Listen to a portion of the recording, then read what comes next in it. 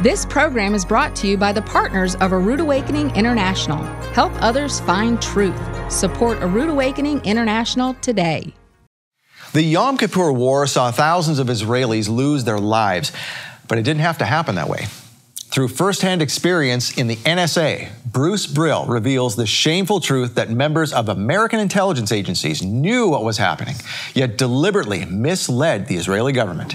Because it's the end of the sixth day, the sun is set, and this is Shabbat Night Live.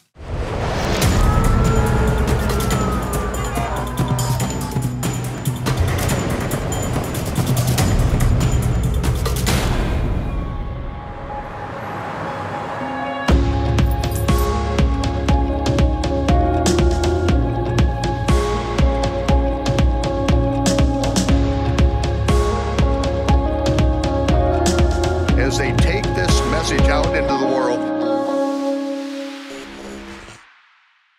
Well, Shabbat Shalom, Torah fans. Welcome to Shabbat Night Live with Michael Rood. So what would you do if you had information that could literally save lives?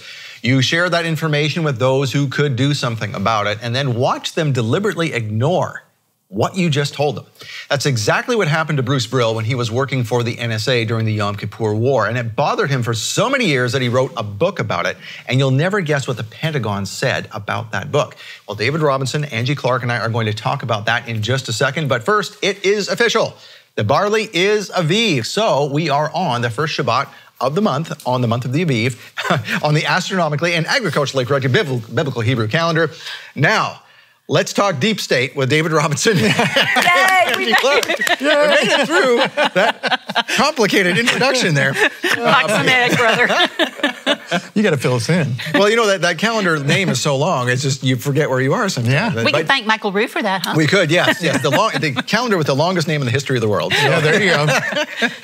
But anyway, yes, the Barley's Aviv, so we're into a new month. So we have Passover coming up here in just a couple of weeks. So yeah, 2 weeks. Wow, gosh, 2 weeks. Can you believe it? I can. My body says, hey. It's Passover time. That's right, absolutely.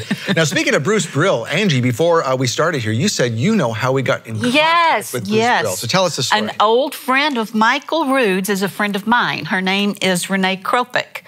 And her and Bruce had hooked up again from old friends. And she said, hey, I've got Bruce Brill here. Do you think that Mike would want to visit with him? And so that's how it all came together. It's old friends met up like from 20 years ago. And that's how Bruce came on the show. That's so Michael fun. said, absolutely. And we had Bruce here on Zoom from Israel.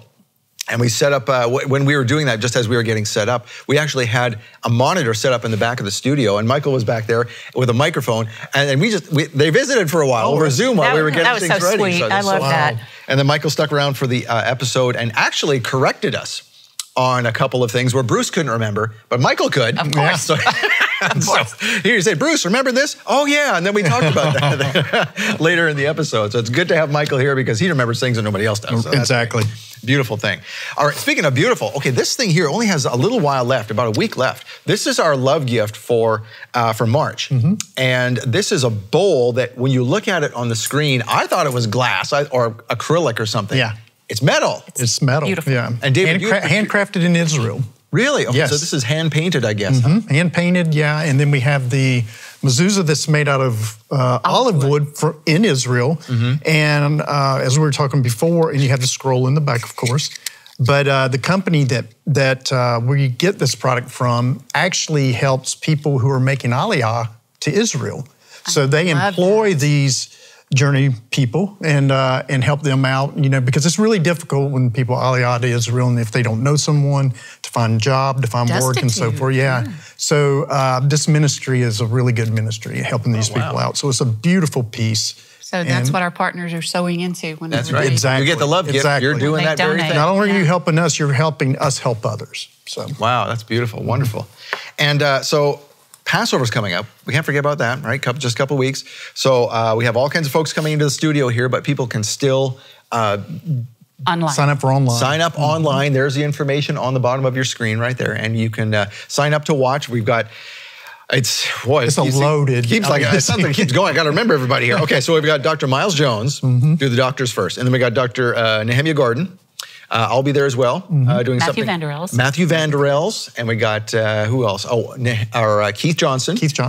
Nelson Calvillo, who's the one actually helping Nehemiah do a lot of his stuff. And then, we have Michael Rood. The one and only. Michael Rood's going to be here. He's actually in the studio with us today, and I know he's excited. He's already camped out for Passover several weeks in advance. Yeah. No, I'm kidding. He's got his campfire back. Got a campfire going back there in the back of the room. So Michael's going to be here. It's going to be a great time. We have 75 people in the auditorium here. That sold out like before anybody could blink. So that's why maybe you didn't see any tickets available, because it went so fast it was gone. Well, it actually went out to our ambassadors and executive producers first. Yeah. Very quickly. Yeah. And even some of them didn't get in on it because it was just many gone. of them didn't get in. But you can watch it online, and it's going to be all live. So we haven't done a live Passover in a very long time. It's going to be a lot of fun. It's been a lot of fun. Yep, exactly. And there's a few big announcements that are going to be, so you definitely need to tune in. Now, getting back to, we want to talk about this though first. Okay, so your friend, Rodney Thompson, he is the one doing the love gift this month, and he is doing something really special with folks in India and Pakistan. Yeah, really. Just in the Middle East. In the Middle East, yeah. So can you tell us a little bit about what he's doing? Well, it's he's actually helping out. There's because of different pedigrees in the social. The caste system. The caste system, yeah. The younger ladies are sold into sex slavery, and so he's connecting with people there to help these women, to get them out. To buy them out. To buy them out, basically, so... to buy their freedom. And so what he's doing now, he's building that infrastructure. There's a couple of churches that he's working with, and ministering to. He'll go online and teach, at those gatherings. And the Father's really put it on his heart to do it.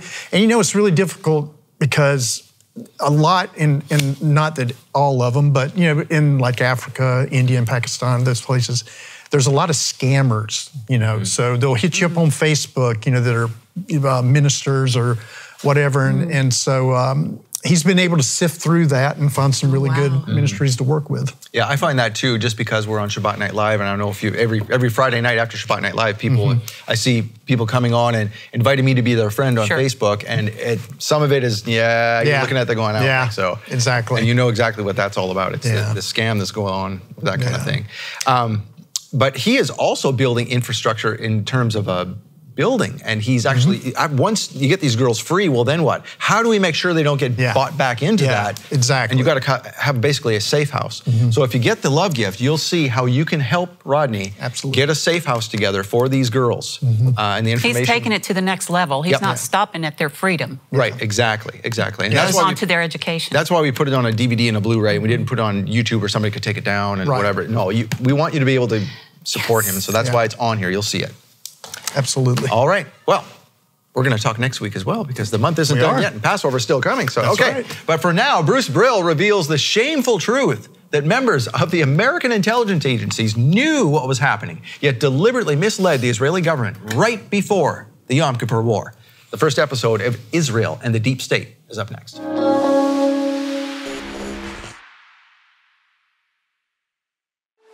In Matthew's account of the gospel, Yeshua says that we are the light of the world. But in some parts of the world, the darkness we are to expose is more intense than we can imagine. Making the gospel relative, I don't believe, is conducive to making disciples. We're not supposed to be relative. We're supposed to be set apart. We're supposed to be the answer to a lost and dying world.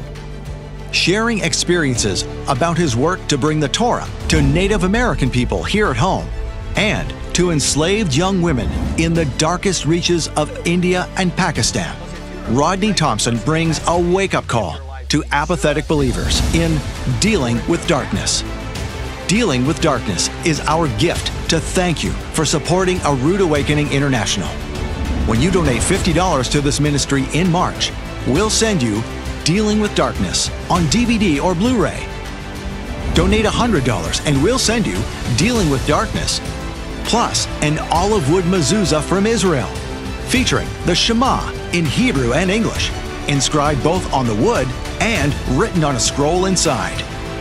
Donate $300 and we'll send you 3 gifts: Dealing with Darkness, the olive wood Shema mezuzah, plus a 10-inch decorative butterfly bowl featuring vibrant, hand-painted artwork by artists in Israel. These gifts are a limited-time offer from Michael Rood to thank you for your support. Make your donation today and receive the $50 gift, the $100 gift, or the $300 gift. Get these exclusive thank you gifts when you make a donation to support A Rood Awakening International in March. Call 888-766-3610 or get your gifts online with a donation at monthlylovegift.com.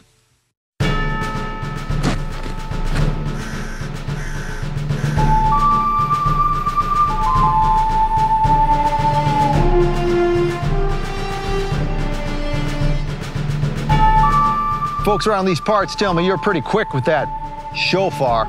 I am. And that's a mighty purty holster you got there. You sure you can make me one? I am. Dude, why do you keep saying I am? It's the name of God, dude. Yehovah. You know, I am. Oh. There's only one problem with that, partner. You see, this Sabbath gathering ain't big enough for 2 shofar. Are you saying we should draw? I am.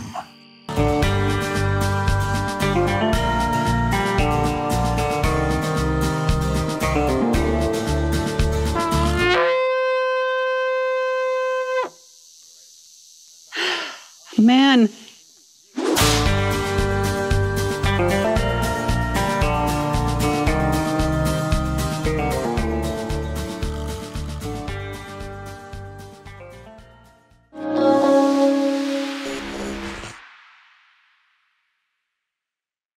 When Yeshua fed the 5,000 with leavened barley loaves in the Galilee, the Pharisees came down on him because they accused him that he and his disciples did not wash their hands before they ate bread. They did not wash their hands with a negelvesser and say this prayer, "Blessed are you, O Lord our God, King of the universe, who sanctified us by your commandments, commanding us concerning the washing of hands." Why didn't Yeshua do that? Why didn't his disciples follow that? Because it is takanot. It is a law which they invented, and Moses said no one is ever allowed to add to or subtract from. But the night of the Last Supper, Yeshua took bread and he put in place a rehearsal that was really put in place by the Kohen Gadol, the high priest after the order of Melchizedek. Melchizedek himself brought forth bread and wine to Abraham. And Yeshua interpreted that very thing. Baruch atah Yehovah Eloheinu melech haolam, hamotzi lechem mi'aretz. This is what Yeshua put in place, that before we eat bread, that we say this prayer. And as often as we do this, we do it in remembrance of him, because his broken body was broken for us, and by his stripes we were healed. So as often as we do this, as often we do it in remembrance of him. And Yeshua took the cup and he said, Baruch atah Yehovah Eloheinu melech haolam, Borei Pri Hagafen. The creator of the fruit of the vine, Yehovah, created the fruit of the vine. He said, this represents the renewed covenant in my blood. As often as you do this, remember me. And remember, I will be drinking this with you at the marriage supper of the Lamb. Shabbat Shalom.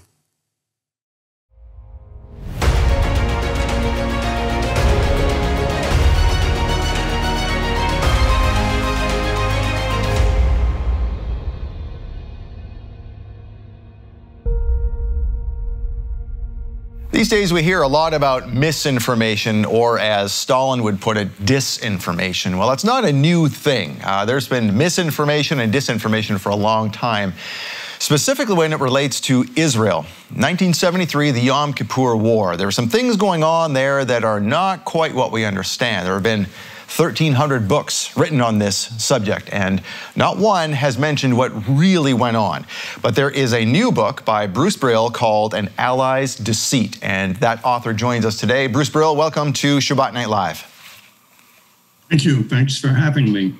Now, Bruce, you are coming to us from Israel, and I understand that you and Michael Rood go way back. Your name is on our calendar that we put out every year. There's a connection here between you and Nehemiah and Michael. So tell us how this all started. I understand it started with something called Harari's Harp Shop. It actually started because I was running the folk music club in Jerusalem, which I started when I first came to Israel in 74, 75. I began a folk music club at a cultural center called Savta. And I kept running that for quite a while, and then eventually we transferred venue to the AACI, which is the Association of Americans and Canadians in Israel, AACI. And to promote the folk club, I would make flyers and go around Jerusalem and put them up wherever it was legal to put them up. And one of the legal places was Harari's harp shop. Now, I had been citing new moons for several years, and I began citing new moons because of a group of people, non-Jews, that were living in Israel and were living biblically. They looked like escapees from a movie of the biblical period. They dressed in long white gowns that were linen, and they tried to live their life according to Torah. And eventually they began living in a cave in the Wadi of Tekoa. And they asked me, Bruce, how come you Jews celebrate your holidays on these certain days that are on our calendar? And I, in my wisdom, began explaining to them that both the Christian calendar, the Western calendar, and the Muslim calendar are deficient. The Western calendar is a solar calendar. The Islamic calendar, the Muslim calendar, is a lunar calendar. The Hebrew calendar is both solar and lunar. And I was explaining, the sophistication of what I called the Jewish calendar. And they said, that's all well and good, but come out with us and look for the new moon the next time there's supposed to be a new moon, according to the rabbinic calendar. Now, you notice, at first I said the Jewish calendar. And now I said the rabbinic calendar. They're different because the Jewish calendar goes by cited new moons and the Aviv barley sightings. And the rabbinic calendar, in their wisdom, the rabbis established a calendar back in the 4th century under Hillel II to set dates. And you will notice that on that rabbinic calendar, there are 2 days for each Jewish holiday. 2 days if you are in diaspora, in the exile. Why 2 days? Because they weren't sure which was the correct day. So to be sure, they established 2 days. They fixed 2 days. Now, Robert Wadsworth came out with a astronomically correct biblical calendar. And Michael Rood had this calendar in his hand. And I had been citing new moons for several years. And I saw that these Wadi folk, I called them the Wadi folk because they lived in the Wadi, for lack of a better name. They took me out, and I became convinced that the rabbinic calendar is off 1 day or 2 days, sometimes 2 days, meaning that the calendar that fixed 2 days for holidays in diaspora, both days, half of the time, both days were incorrect. And the Wadi folk enlightened me. They opened my eyes to this problem. And so Michael said, I have a biblical calendar. And I said, I'm not interested in your calendar, because I noticed that the rabbinic calendar was wrong. So I said, I'm not interested in your biblical calendar, because this year, I think it was Rosh Hashanah, the Yom Teruah, the feast of blowing the shofar. The first day was incorrect, and the second day was incorrect. And Michael opened his calendar, and he said, the new moon appeared on the third day. And he said, at so many degrees above the horizon, and with a life expectancy of whatever it was, 20 some odd minutes or 15 some odd minutes. And I said, let me see that calendar. And we hit it off, and we became close friends. You know, Michael's in the studio here today, Bruce, and he relayed that very same story. You couldn't even hear that on the mic before we turned on the cameras here, but he told that story exactly as you just did. Wow. Now tell me how this led to meeting Nehemiah Gordon too. Take us through that.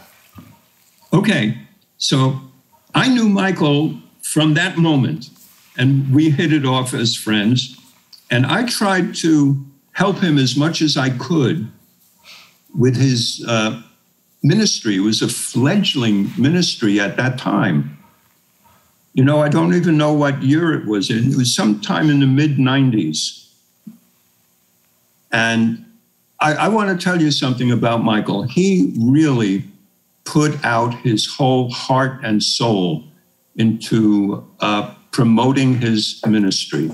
There was once, I don't know if he remembers this, there was once where we drove up to Haifa, and he had something to do to check out some caves or something and meet someone. And I drove back home, and he slept on a park bench that night to save money for a hotel. I mean, there's a true faithful pioneer. Okay, now getting back to Nehemiah Gordon. Now, before you say that, just before, Michael is in the studio and he heard you say that. He says, I was sleeping on a cardboard box, on a piece of cardboard on that park bench. On a cardboard. Okay. Fabulous. But whatever it wasn't a $90 hotel room. No, not a 5-star hotel room by any stretch. Anyway, sorry, you were mentioning Nehemiah. Please, go ahead. Okay, so I was so impressed with the new moon and our holidays being celebrated on the wrong day very often. So I wrote an article that was published in the Jewish Spectator. And because it was published in the Jewish Spectator, I was invited by the head of the New Moon Society, Roy Hoffman, to attend one of his lectures and conventions.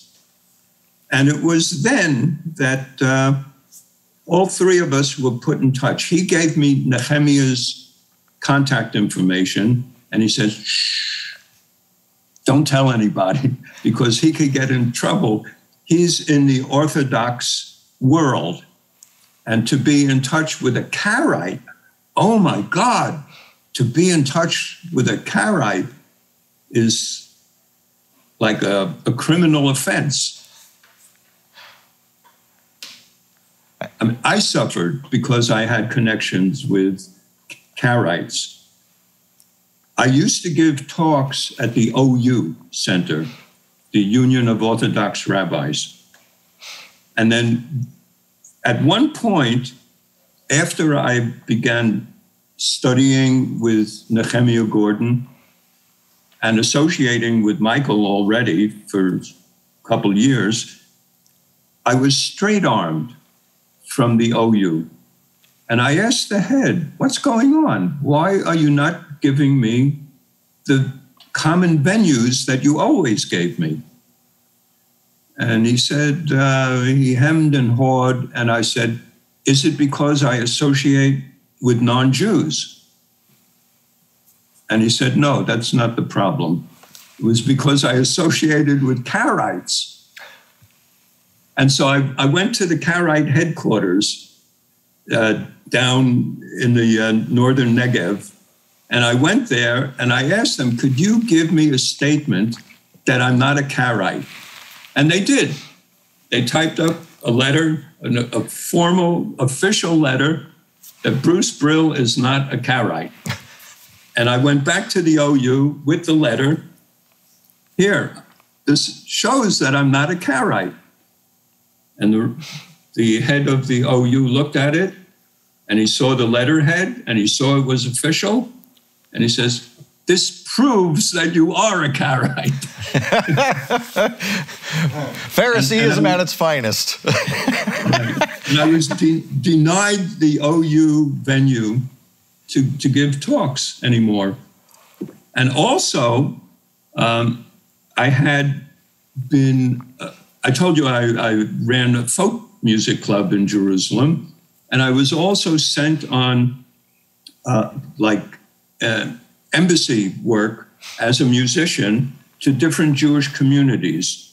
And I was sent to Serbia and Croatia and Czechoslovakia and Yugoslavia at the time when it was still, and to the United States, to Virginia and different places, Montana, particularly Montana. I had like 6 or 7 venues through an organization that was called Soul Train.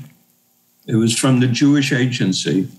And they found out that I had affiliation with the Karaites. And they said, I can't send you anymore on these music tours. How can I send you to rabbinic synagogues if you associate with Karaites? I mean, they so despise the Karaites. And so you introduced Michael and Nehemiah. How did that happen? I understand it was this Roy fellow first, and then Nehemiah. Is that right? Right. You know what? I don't even remember. I think Michael was with me at this convention, and it was there that Roy wrote down Nehemiah's telephone number for me to contact him. And Nehemiah anyway wanted to contact me because he saw my article in the Jewish Spectator. Ah. Okay, very good. And today, Nehemiah is a very big part of what we do at A Rood Awakening International. Of course, Nehemiah has his own thing going on, but we collaborate quite often, and we love him. Our folks love him, and we just really appreciate all he does now. He's Dr. Nehemiah Gordon now, you know. Right. We miss him here in Israel. Yeah. Well, apparently he's going to be spending more time there, so we'll be able to spend more time with him. Now, Bruce, we only got 5 minutes left in this segment. We're going to come back and more and talk about this. But first of all, so you have a history with the United States government and military. Can you take us briefly through how that all started? Within 5 minutes. Well, we're going to continue. Just give us the introduction. How about that? Okay.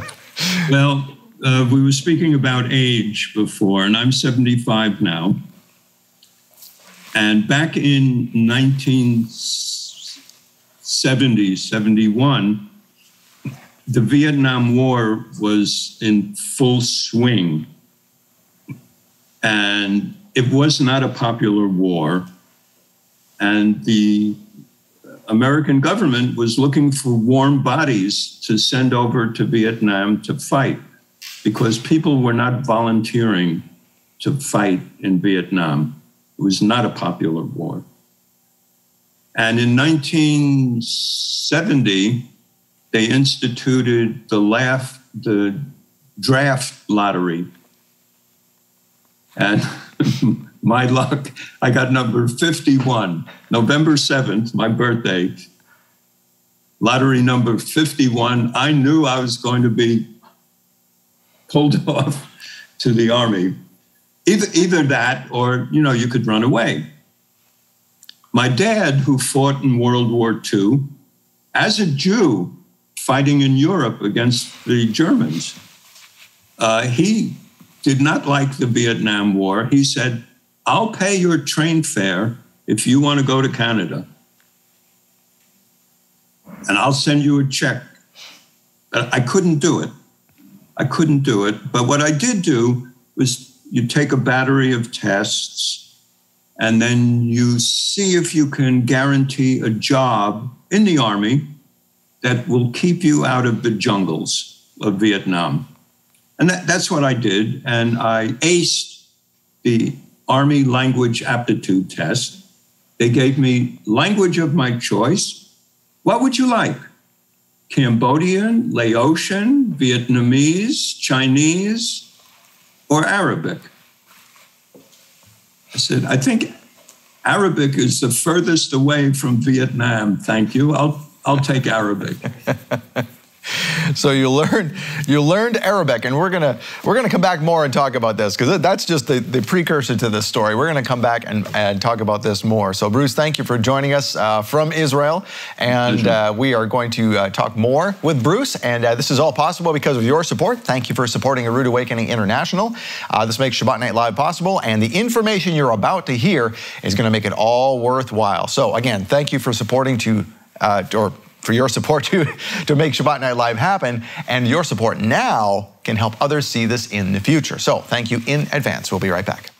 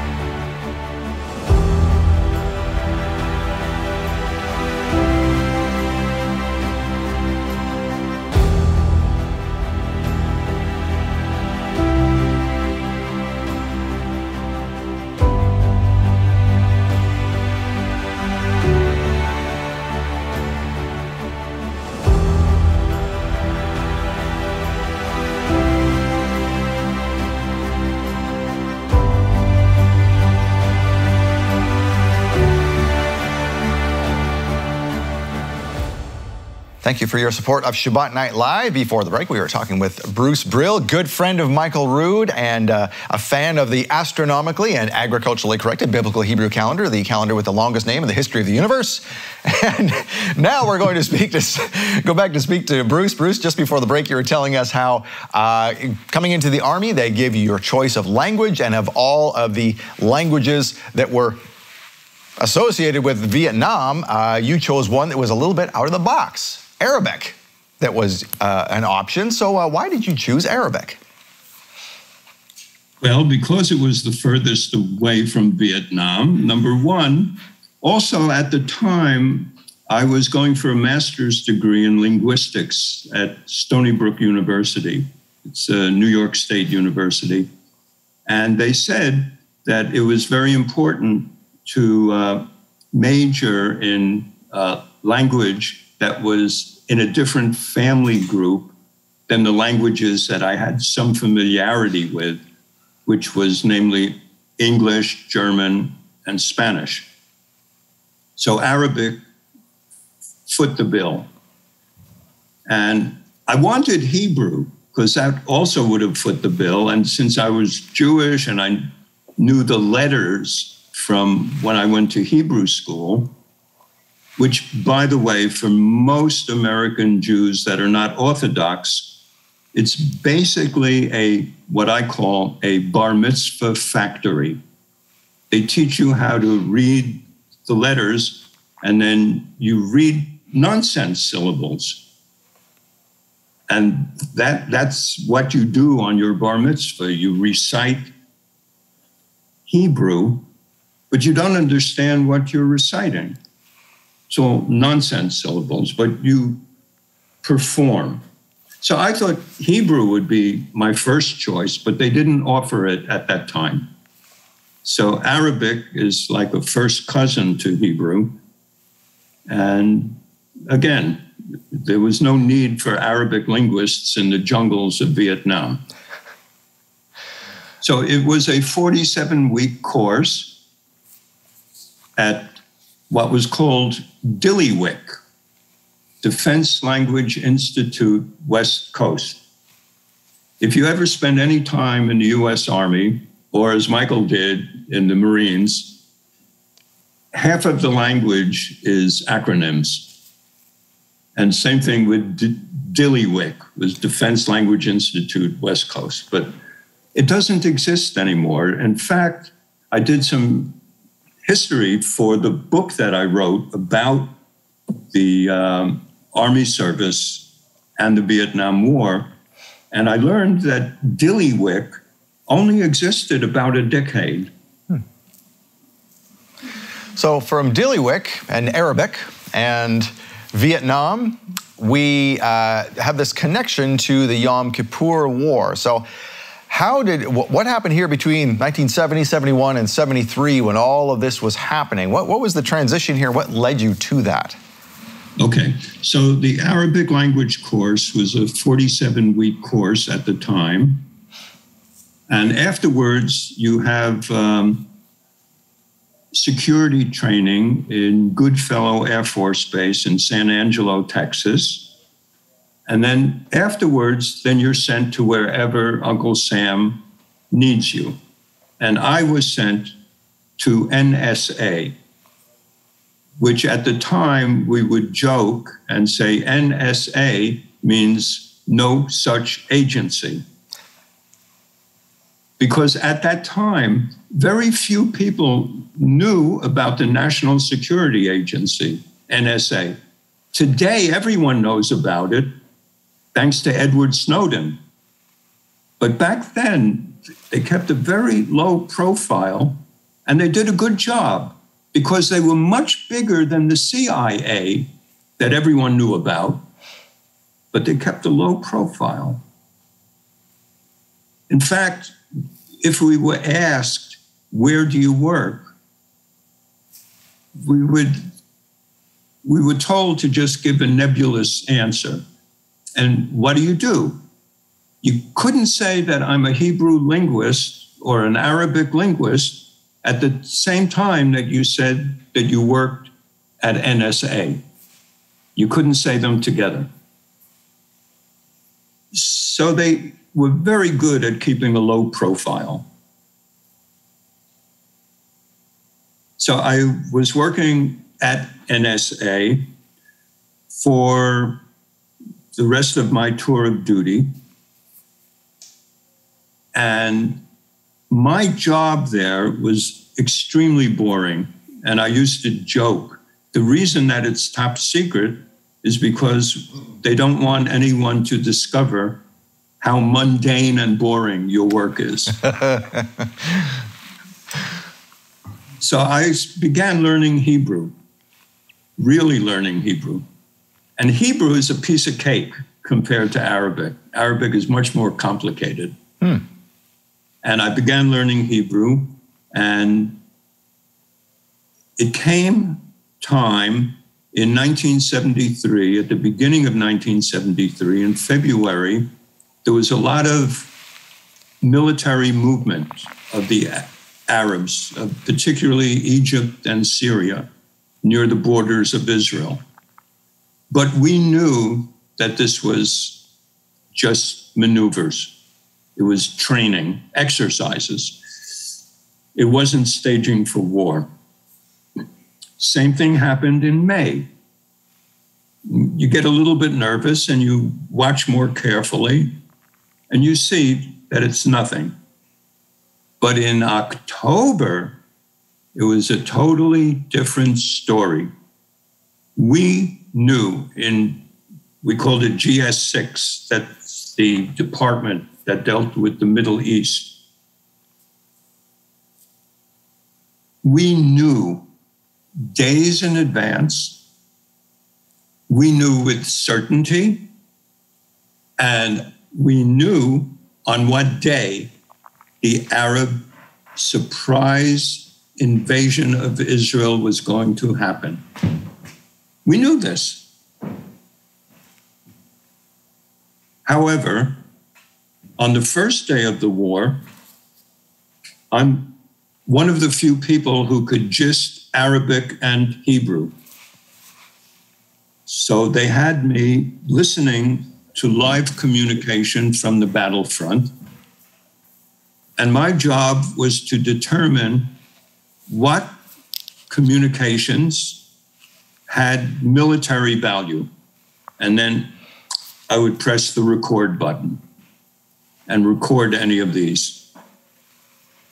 I pick up an Israeli soldier on the Bar-Lev line. This is a string of fortifications, Israeli fortifications along the Suez Canal that was called the Bar-Lev line after General Bar-Lev, Chaim Bar-Lev, who became a friend of mine, by the way.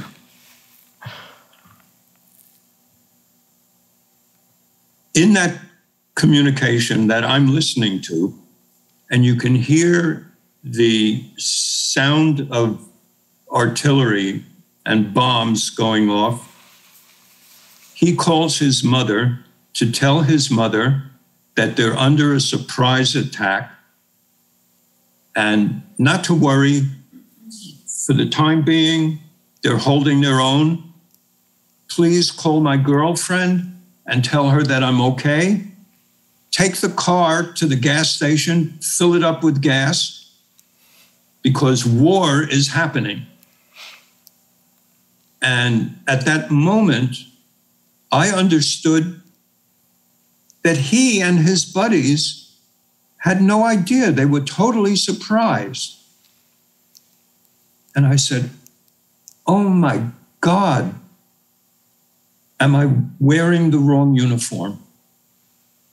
And I promised myself that I would go to Israel after I got out of the army. Because somehow we had the intelligence and we didn't get it to our friends. Something wasn't right. And it moved me to become an instant Zionist. So it wasn't just, so there was no information passed along when you had it. I understand there was information passed along that was also false? Okay, this I had no idea. At the time, all I knew is that somehow we didn't get the information to our allies, the Israelis, or didn't get the information to them in time.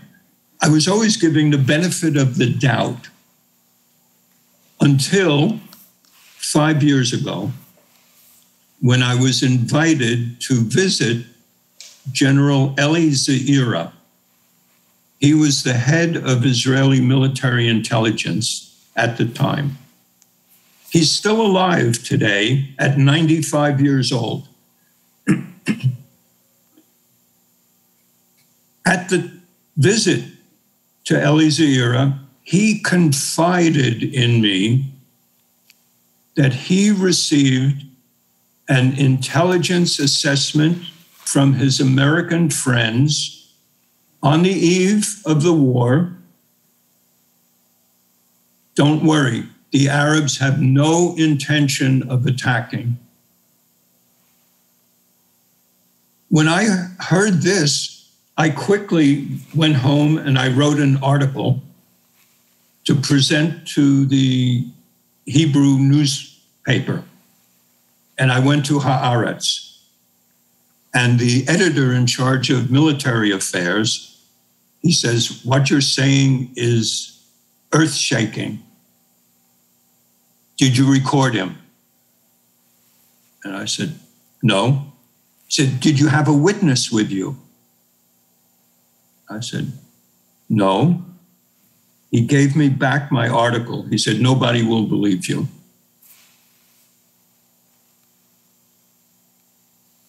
Now, I wrote this book talking about that because people were telling me, "Bruce, you have to write a book because it's unbelievable." Because I'm sitting across the kitchen table from the head of Israeli military intelligence at the time. I said, "You didn't know, but I wasn't even a sergeant. I was a specialist 4th class. I knew, and you didn't know. How is this possible?" So I wrote a manuscript for the book after meeting with Eli Ze'ira. Like 3 years ago, I began writing, actually putting pen to paper. And how can I say this?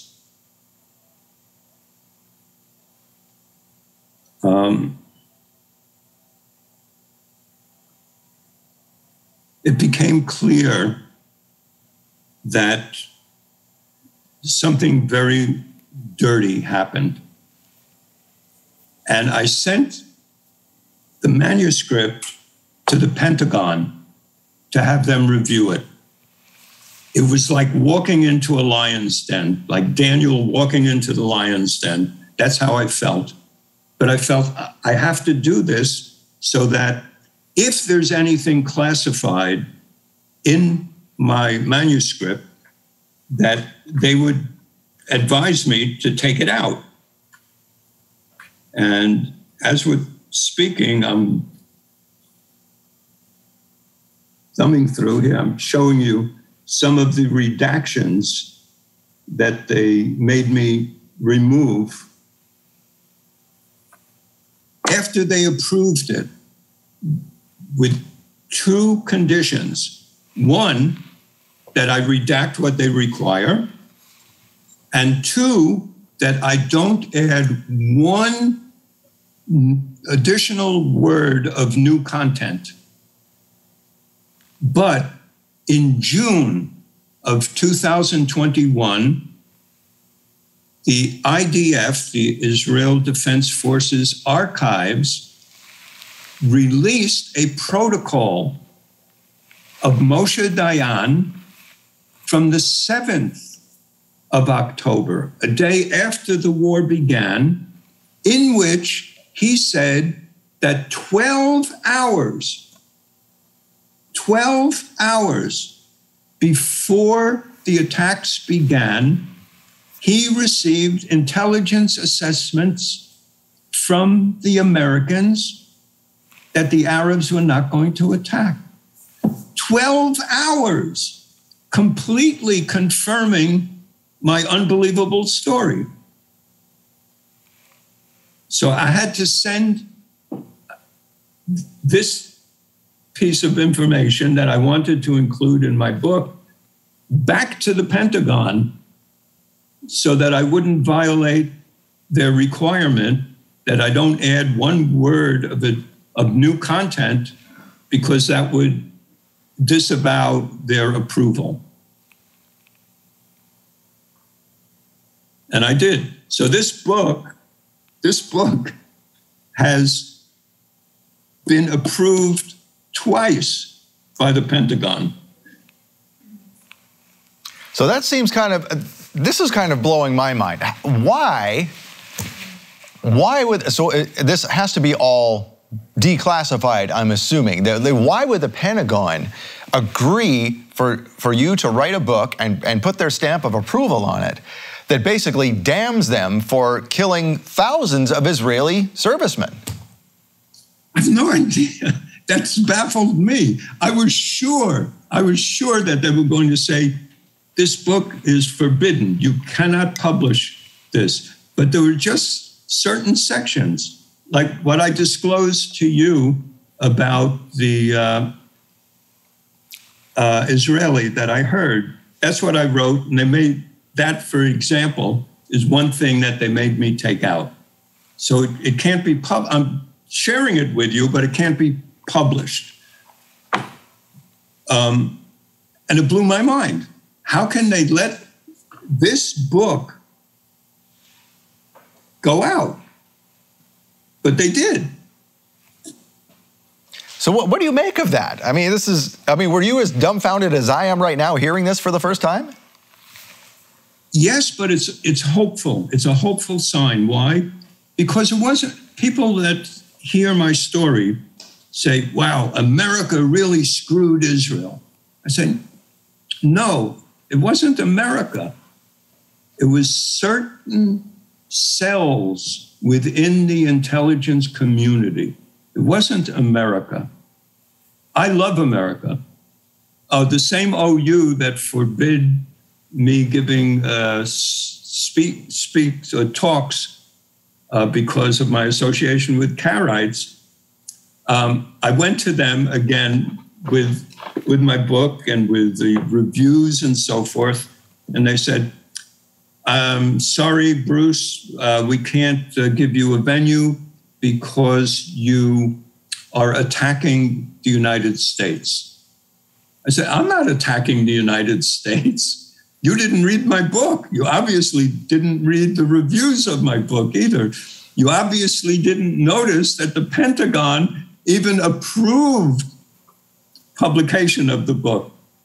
So it's very interesting that people jump to that conclusion that it's America that screwed Israel and I'm attacking America. No, I love America, by the way. And that's why I sent my book to the Pentagon, because I want to visit my homeland and I don't want to be put in jail because I published something that didn't have Pentagon approval and it might be violating some security law.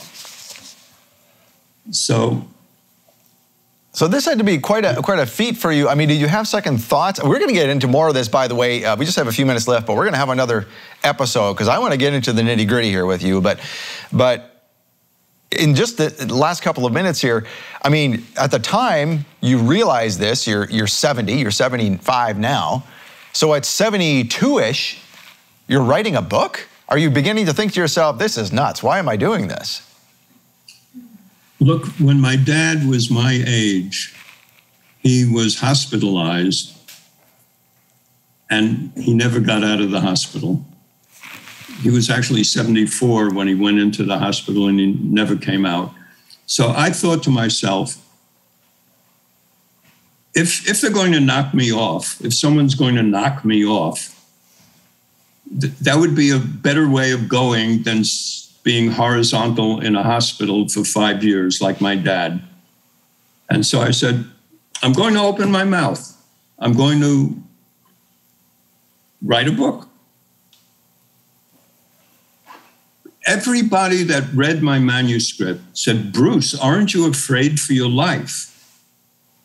And as a matter of fact, I opened the book by talking about my visit with General Rehavam Ze'evi, who said, back in the 90s, when Jonathan Pollard was in jail, you know, Jonathan Pollard, the spy,